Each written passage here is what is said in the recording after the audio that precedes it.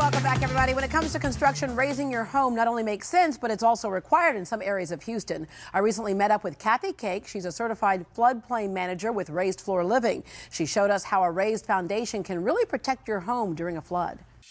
A lot of us pay a lot of attention to the aesthetic value of a home, but we don't really think about what's behind the walls. That's key.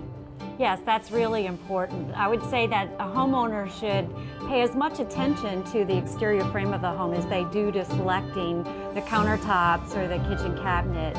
The exterior frame and the foundation are really what will save you in an extreme wind event and also protect your family. Yeah, you mentioned extreme wind event. We certainly know in the Houston area at any given season we could have a hurricane blow through. We've had in the last few years. So when we talk about wind events, let's talk about wind codes and what wind codes mean. Yes. Well, Houston is so close to the Gulf of Mexico, so the potential for very high wind speeds is there. So the building codes require in this area to design for 110 miles per hour, which is a pretty strong wind. Yeah. In the house that we're standing in, I've learned that they've actually designed for higher wind speeds than that. So that's actually a good idea to make sure your house is designed and built to meet or exceed the building codes. Yeah, and that is the roof, the floors, everything. Yes. And the key for any type of building material in a wind situation is to make sure that everything is properly connected together. You need to make sure that your roof, your walls, your floor, the foundation, everything is key and connected together. Now, when you say connected together, what are you talking about in general? I know I'm looking at some things up here. Can you point out specifically what those connections should look like? Yeah, well, there should be hurricane straps. There should be hurricane clips. You'll see a lot of metal pieces that connect things together. You can also use the sheathing on the side of the walls to actually hold everything together. It's also important to make sure you have the right permits for the job. Talk about what the permitting process is meant to do.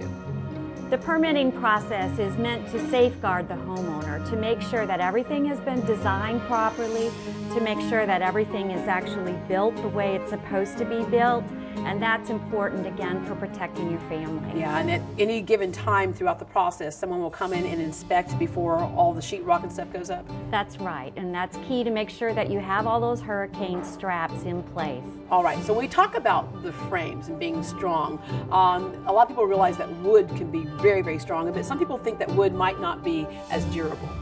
Okay, well, wood is very strong. Pound per pound, it's stronger than steel and concrete. And the key with any building material is making sure everything is properly connected together. And wood is also a renewable, sustainable resource, and it's produced right here in Texas. Yeah, and a lot of homes in America are built mostly out of wood. Yes, more than 9 out of 10 homes in America are built with wood. Okay, now that we have our home built, we want to make sure that we have it protected. So homeowners insurance, this is one of those things that so many people don't realize what they really are covered for, and they need to ask the right questions and make sure they have the right coverage for the area they live in. Right, there are 2 types of insurance that a homeowner should have to protect their home and their belongings. The first is homeowners insurance, and that protects against fire, high winds, and other catastrophes. What it doesn't protect against is rising water, and that's what flood insurance is for. And that's where it gets confusing for a lot of people, because Yeah. if your house flooded because you broke a pipe, then your homeowner's insurance will probably cover that.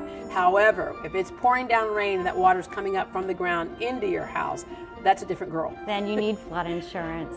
And the key to having or lowering your homeowner's insurance is making sure that your home does meet or exceed the building codes. Insurance companies recognize that homes that are built to the code perform better, and therefore they give you reductions in your insurance. Yeah, and speaking of flooding, the house that we're on right now is on a raised floor, if you will. How does that protect against flooding? I think it's obvious when you actually see it, but a lot of times people will drive by and not realize what a house, how it's built. Well, obviously elevating your home up off the ground will protect you and make things better for your home. All right, thank you very much. Thank you.